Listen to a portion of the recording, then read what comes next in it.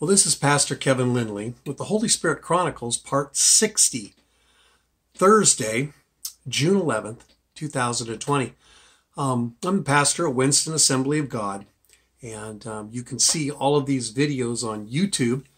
They're all chronologically there. They go back to the beginning of the COVID-19 pandemic and our stay-at-home orders and so forth. So I started this based off of that, the Holy Spirit Chronicles, but the idea is living a historical chronicle of living with the Holy Spirit. So that's what these are about. It's about the Holy Spirit. I'll go into more detail as time goes on. It'll get richer and richer. And so enjoy. Tonight, let's dive in.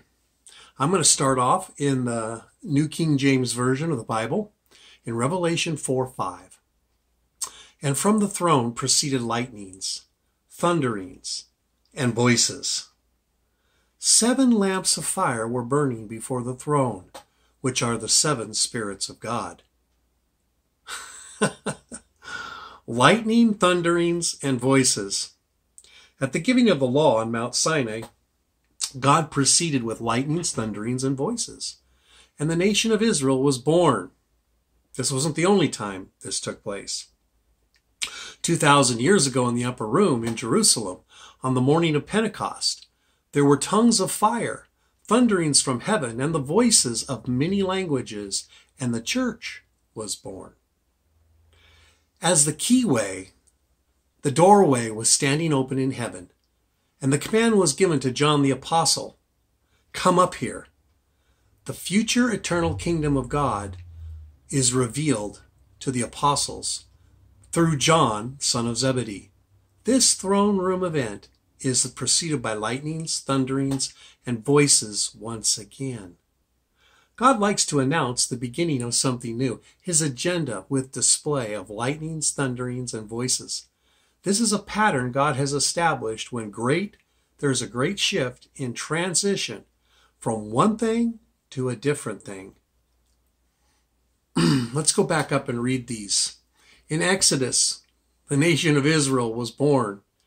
Exodus 19:16 through 19. On the 3rd day, when the morning came, there was thunder and lightning and a thick cloud on the mountain, and a loud trumpet sound, so that all the people in the camp shuddered. Moses brought the people out of camp to meet God. As they stood at the foot of the mountain, Mount Sinai was completely enveloped in smoke, because the Lord came down on it in fire. Sounds like Pentecost. Its smoke went up like the smoke of a furnace, and the whole mountain shook violently, and the sound of the trumpet grew louder and louder. Then Moses spoke, and God answered him in the thunder. Once again, the voices. 2,000 years ago, the upper room, the church was born. Acts 2:1 through 4. On the day of Pentecost, when it had arrived, they were all together in one place. Suddenly a sound like that of a violent rushing wind came from heaven, and it filled the whole house where they were staying. And tongues like flames of fire were divided and appeared to rest on each one of them. Then they were all filled with the Holy Spirit and began to speak in different languages as the Spirit gave them ability for that speech. Now, a new thing happens with thunders and lightnings, and the future eternal kingdom of God being unfolded through the revelation of John. Revelation 4:5. And from the throne proceeded lightnings, thunderings, and voices. 7 lamps of fire were burning before the throne, which are the 7 spirits of God. 4 times the 7 spirits of God are mentioned in the book of Revelation. Revelation 1:4, Revelation 3:1, Revelation 4:5, and Revelation 5:6. Each one gives another detail of these 7 spirits of God. But let's just go back to the very beginning. I mention it because the 7 spirits of God are the 7 attributes of the Holy Spirit. Did you catch that? The 7 spirits of God are the 7 attributes of the Holy Spirit. These attributes of the Holy Spirit are found in Isaiah 11:1 and 2. Isaiah 1 through 2. Isaiah 11:1 through 2. The reign of the Davidic kingdom.